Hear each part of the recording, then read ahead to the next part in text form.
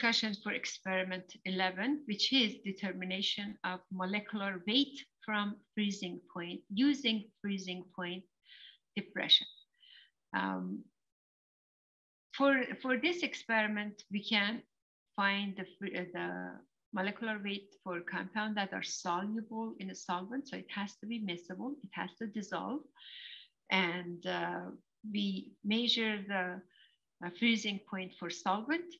Then we measure the freezing point for solution. That means we add our unknown to the solvent and we get the freezing point for the solution. Freezing point of solution is going to be depressed. That means it's going to be lowered by addition of the solute, and is going to depend on number of particles of that solute. Specifically, it's going to depend on molality of the solute. So we are using this equation, change in freezing point. The change in freezing point is the freezing point, how much freezing point has been lowered. Basically, freezing point of solvent minus freezing point of solution. That would tell us how much the freezing point has been reduced. Equals Kf, and Kf is the molal freezing point depression constant. It's a specific number just for this formula. I put it this way. So it's the freezing point depression constant, and is the solvent specific. So it depends on which solvent you are using. It has a Kf value fixed for that solvent, and it should be given to you, unless everything else is known, and that would be a different experiment. For this experiment, because we are trying to find the molecular weight for the unknown, Kf must be given value. And M is molality. Molality, lowercase m, is different from capital. Capital M is number of moles per liter of solution. And lowercase m, which is molality with an L, molality or molal. Molality is the number of moles of solute divided by kilogram solvent. Okay. Divide by kilogram of solvent. So we have the number of moles of solute divided by kilogram of solvent. So delta TF, it's going to be affected by Kf and the molality. If we have the delta TF, we have the Kf, we can calculate molality. So molality is going to be delta TF divided by Kf. Now we have the molality. If we have molality, we can find number of moles. Okay. So let's look at this example here.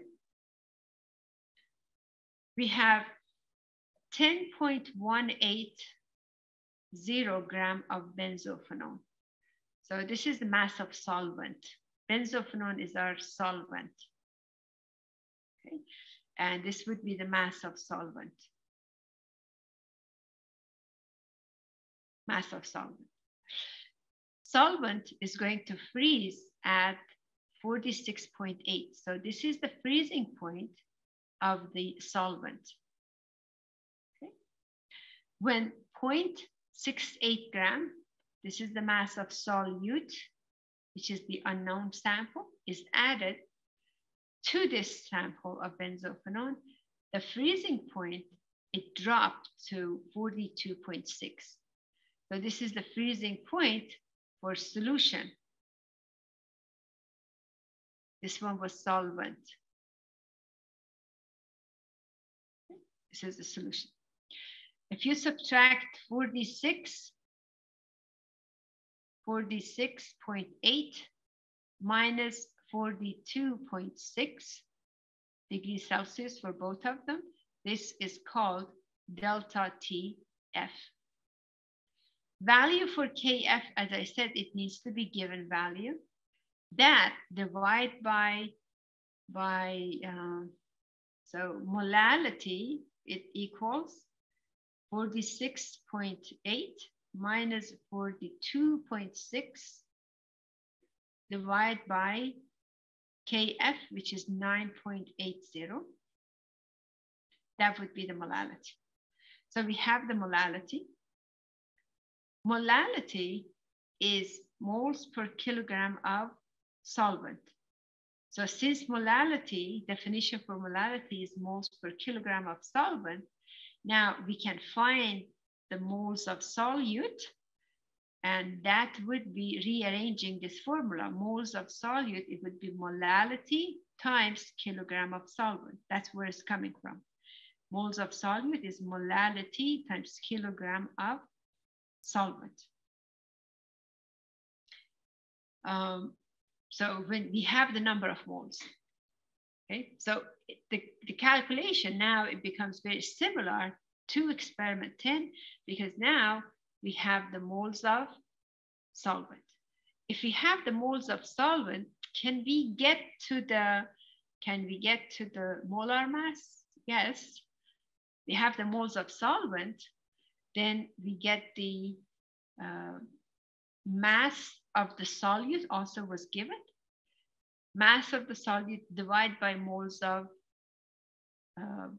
solute is going to give us the molar mass, because number of mole is molality times kilogram of solvent, and the molar mass is going to be gram of the unknown divided by moles of unknown. So we have molar mass for the unknown sample that was added to the benzophenol. So we are using colligative property in this reaction.